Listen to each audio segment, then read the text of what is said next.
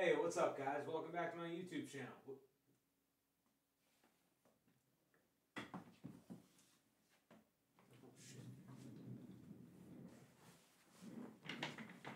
Fuck. That was weird. Hey guys, welcome back to my 5th attempt at making this video. So today, just like the rest of my channel, we're going to be talking about something different. Today we're going to be talking about fitness.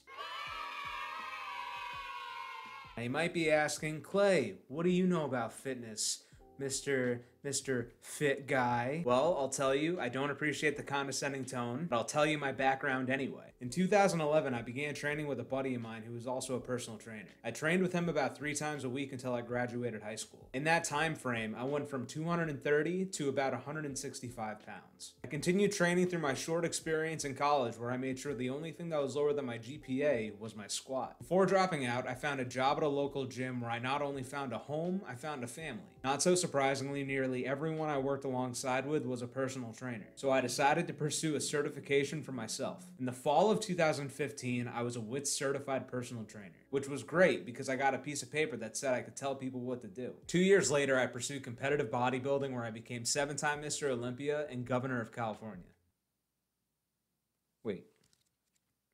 Nope, that wasn't me. 2 years later, I pursued competitive bodybuilding, where I competed in 3 shows overall, twice in physique, and once in classic. It was during this time that my mindset and philosophy towards training took a drastic turn. Training was no longer a physical activity nearly as much as it was a mental one. Which brings us around to today's topic. While what I'll be talking about is by no means everything I've learned over the last 10 years, it's what currently resonates with me. With that out of the way, go ahead and throw on your matching Gymshark outfit and toss in your AirPods, because today we're going over 3 lessons I've learned from 10 years of training. Number 1, if you don't appreciate the work, the results won't matter. If impatience makes 10 minutes feel like an hour, imagine what 10 years of impatience feels like. While I wouldn't say I was impatient for all 10 years, I would definitely say I was impatient for at least like 9. Just kidding.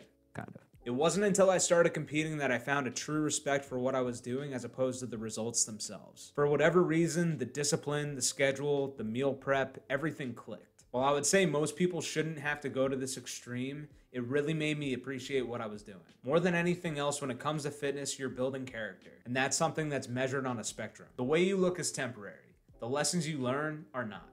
Love the work. Number 2, you're not the person in the magazine. Over the last 10 years, I couldn't put on a list the amount of people I idolized, whether it be celebrities or people close to me that I wanted to look like. It was great because at the time it gave me motivation to get in the gym and work my ass off. The problem was that as time went on, I was more wrapped up in the idea of trying to look like them rather than looking like myself. I didn't have Marky Mark's abs, and I sure as shit didn't have Arnold's arms. I realized that idolizing these people was no longer serving my purpose. I started focusing on looking more like myself and less like them. There's nothing wrong with using idols and role models as motivation, but at a certain point, you should be looking up to yourself for inspiration. Myself tomorrow became my blueprint, and going forward it always will be. Focus on being yourself. And that brings us to our 3rd and final lesson. Changes come to those that make them. When I first started training, it didn't matter what changes I implemented, any changes were gonna show results. It's amazing what'll happen when you start working out and stop eating junk food. Who knew?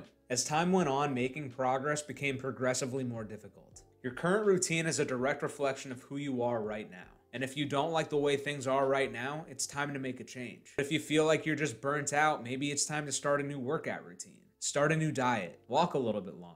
It doesn't really matter what you do, just do something. You know what the answer is if you're seriously asking yourself the question. Make the change or risk living in the past. I know this is all simple stuff and it's probably stuff that you've heard before, but honestly, a lot of fitness stuff is cliche. Regardless, I hope you're able to apply some of these lessons for yourself. If you agree or disagree with anything that I said, leave a comment down below. I'd love to hear what you guys think. On the contrary, if anybody found this helpful and would like to hear more, let me know down in the comments and I'll be sure to make a follow-up. But I think that's it for now, guys. Thank you all for sticking around for another video and showing your support. Share this video if you'd really like to, and I look forward to coming up with something else for you guys. But until then, everyone stay well and practice safe sets. Okay, cool.